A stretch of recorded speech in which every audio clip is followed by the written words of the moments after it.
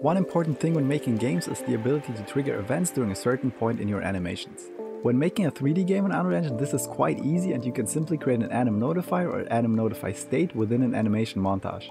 But sadly, doing this with Paper 2D isn't that straightforward and can be quite hard to wrap your head around at first. So in this video I'll give you a rundown of how you can trigger events for things such as playing footstep sounds or activating a hitbox during an attack animation. I'll also explain events we get from the flipbook that let us know when an animation ended, which we can then use to do things such as resetting an attack state and going back into the idle animation. If you're using the free PaperZD plugin, you actually get access to animation notifies very similarly to the ones Unreal Engine uses for 3D games. But I already made a video about that, which you can check out here. In this tutorial we use base Paper 2D, since I believe it's important that you have an understanding of these concepts even if you end up using PaperZD in the end. I think you'll get a lot out of just watching this video, but if you want to follow along, you'll need to have a Paper 2D character that has the basic setup and can at least walk. If you don't have that, you can check out the last video in this series on how to make a 2D side-scrolling character. I'll first show you how we can play footstep sounds with Paper 2D when the foot of our character touches the ground during the run animation. Just to show you the comparison, in a 3D game all you have to do is add a play sound notify. In PaperZD this also works similarly and is very easy to do. So if you think this works similarly in base Paper 2D, I hate to be the bearer of bad news, but it's a lot more involved. First we need to open up the character blueprint and locate the tick event. You might already have a lot of other things being triggered from tick, so you might want to clean this up a bit first.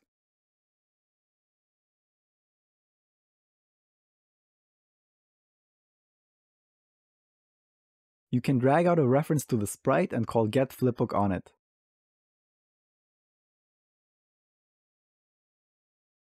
We can then use the equal node and check if the current playing flipbook is the walk flipbook.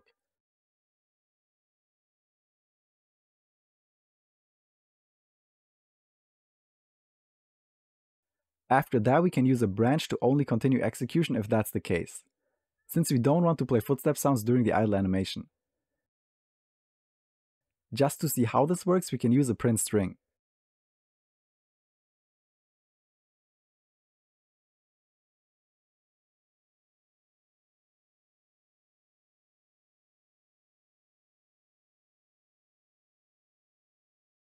For the next step, we again get a reference to the sprite and then call getPlaybackPosition in frames on it.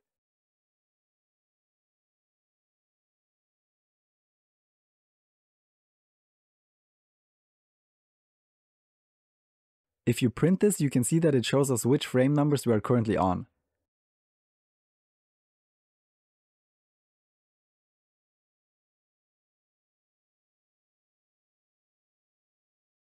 This matches the frames you can see in the flipbook asset and is what we can use to determine on which frame the character's foot hits the ground. As you can see, with this run animation we touch the ground on frame number 1 and frame number 5.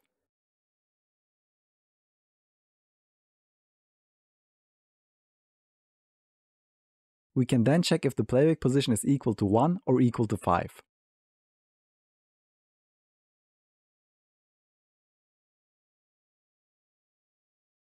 Then add an OR boolean, since only one or the other has to be true. Here we can then add a branch, and in the true case play the sound at location.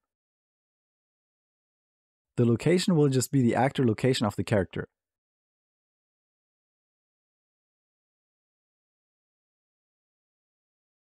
There should be some sounds available here with Unreal Engine that we can use as placeholders for now.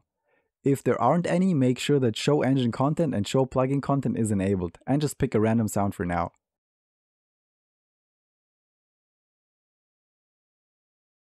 You should now hear the sound, but it's playing multiple times. If you again use print string on getPlaybackPosition in frames, you'll see why.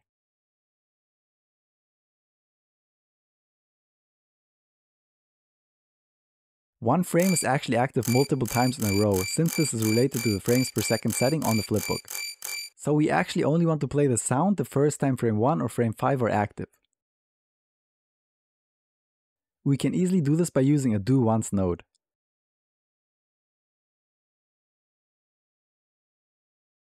If the branch resolves to false, we want to reset the do once to enable it again for the next footstep. You can then just add a proper sound file into the project and replace the footstep sound.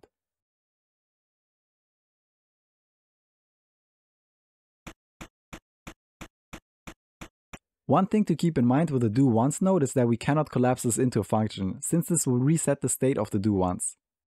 Here we better just make a custom event and call it onTick to clean things up.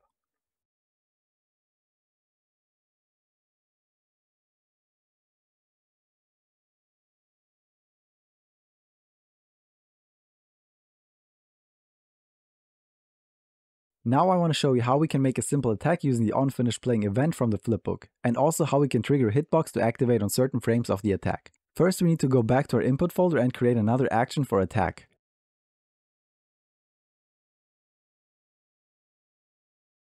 We then go into the input mapping context and create a binding for this.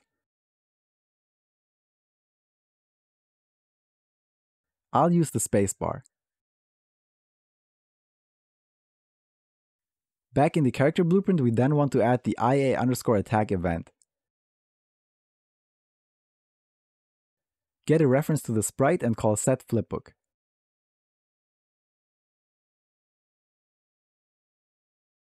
Set this to the attack flipbook.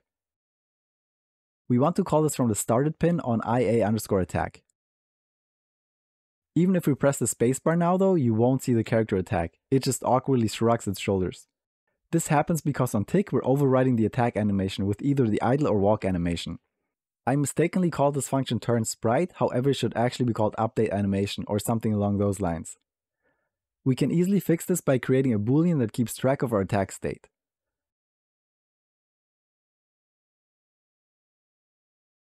When you press the attack button, we can then set this to true.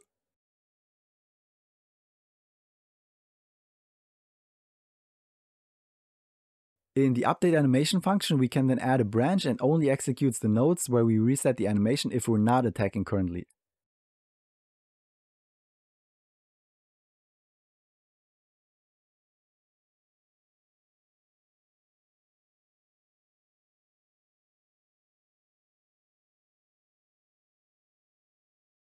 When pressing space, we'll now properly attack. However, we are now stuck in the attack animation forever. We need a way for us to detect when one loop of the animation stopped playing and then set our isAttacking boolean to false.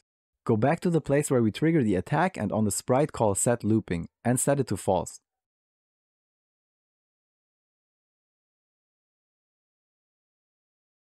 Now the animation will play a single time and the character will freeze up.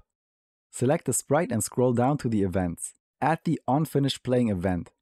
This will be triggered when a non-looping animation finishes playing. We can then use this to set isAttacking to false and the behavior of our character will change slightly. But we still end up freezing on certain frames.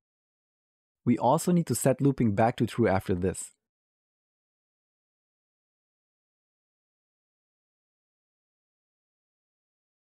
And also call play on the sprite to start it up again from the frozen state. We now have a character that can go into an attack state and come out of it once the animation finished playing thanks to the onFinishedPlaying event. Keep in mind though that the onFinishedPlaying event won't work with PaperZD. In that case, you'll have to use the events which come with the PaperZD animation blueprint. The next step is to add a hitbox and trigger it on certain frames of our animation, and this works quite similar to how we implemented the footsteps. In the character blueprint, select the capsule component and add a box collision as the hitbox. Drag this forward slightly to be in front of the character. We can then create some space below the tick function. And create an event called checkHitbox.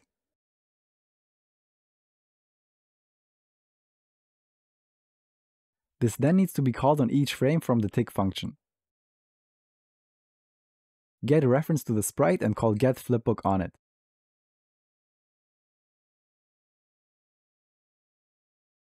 Then use the equals operator to compare and check if we're currently playing the attack flipbook.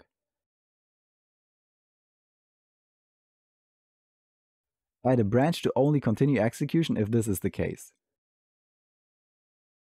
We then want to check our flipbook to find the active frames of our attack. In this case, frame 3 and frame 6 look like the ones that should be able to hit something. Again, get a reference to the sprite and call getPlaybackPosition in frames.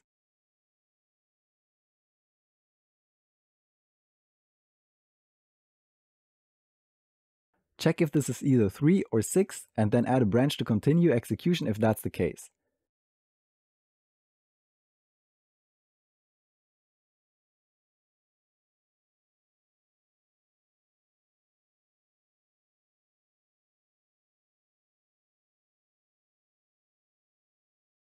Get a reference to the hitbox and call get overlapping actors on it.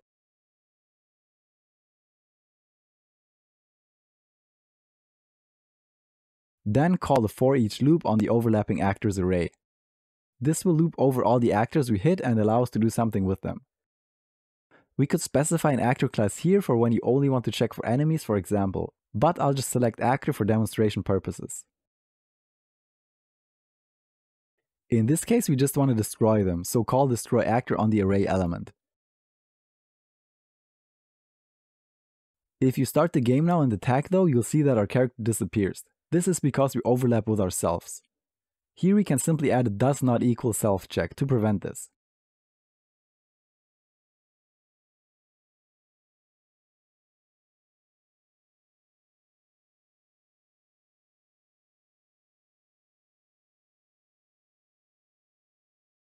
And then connect this array element to destroy actor, since we otherwise just destroy ourselves again.